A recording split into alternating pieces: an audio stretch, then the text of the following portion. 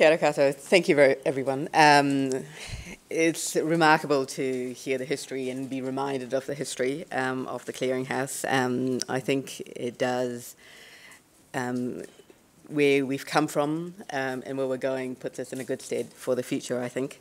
I'd like to acknowledge those who have gone before, obviously the University of Canterbury and the NGO Consortium, the Ministry of Social Development, and of course the current Clearinghouse team. As Janet says, it's quite strange for me, actually, representing the funder.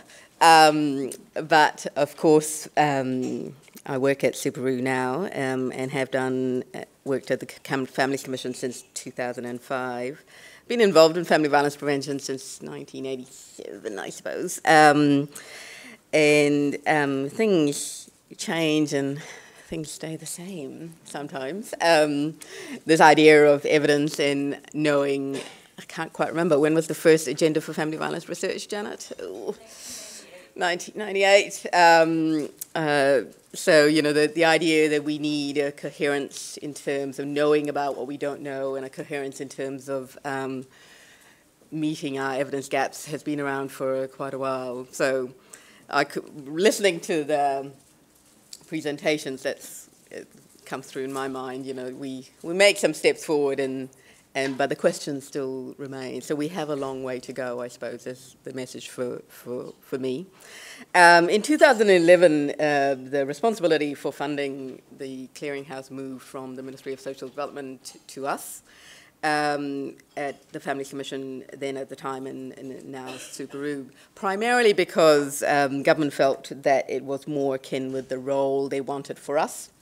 And it seemed to fit. There was an increased focus in terms of evidence to inform decision-making. I think was the general push that there was a belief that basically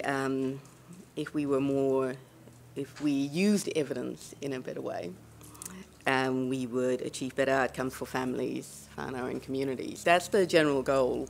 That's the general view that, in fact, evidence is not a static thing, but we use that evidence in our decision-making processes to better inform outcomes for families and whānau. But of course, it's challenging, isn't it? Reflecting back and hearing what we've talked about this morning, because family violence prevention is a complex issue, but all of us, I think, still look for simple solutions. A single program, I wish, a pill, perhaps, that might be it. But we look for singular answers, and over very short time frames. I think these are intergenerational issues, but we seem to want to not look at intergenerational long-term solutions. And the evidence, I think since I've been involved, now it's preventable. Family violence is preventable. That's the best gift of all, that it is preventable. There are ways in which we can prevent violence going forward. But in order to take those steps forward, I think these issues can't be resolved without robust, frank, evidence-informed discussions. I think that frankness and that fearlessness is what I value in terms of the Clearinghouse, that slight independence, because I think in order to engage in an evidence-informed discussions, we should be unafraid of evidence, and we should be unafraid of having those discussions in a frank way. And that is where the Clearinghouse comes in, and I and Superu are incredibly proud to be associated with the Clearinghouse, and the role we've played in it and the team that you've got. It is a remarkable achievement. We are looking forward to the next 10 years, I think.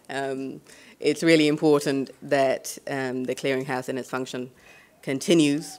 That, I think, is clear, and I think we need it as a country. Thank you very much.